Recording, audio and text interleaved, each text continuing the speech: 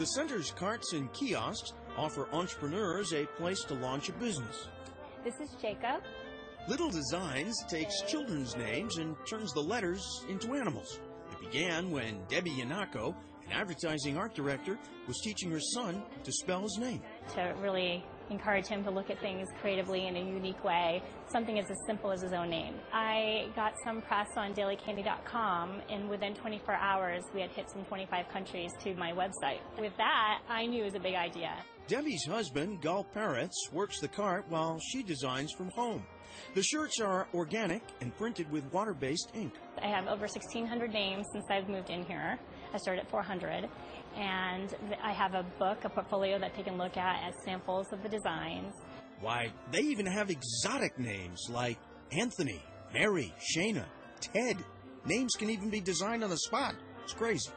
Well, my husband will call me up. It takes about 15, 20 minutes. I email it to him, and while the customers are waiting for the design to be made, they'll walk around, get a cup of coffee, come back, and they can watch the shirts being printed right then. And this is Tyler.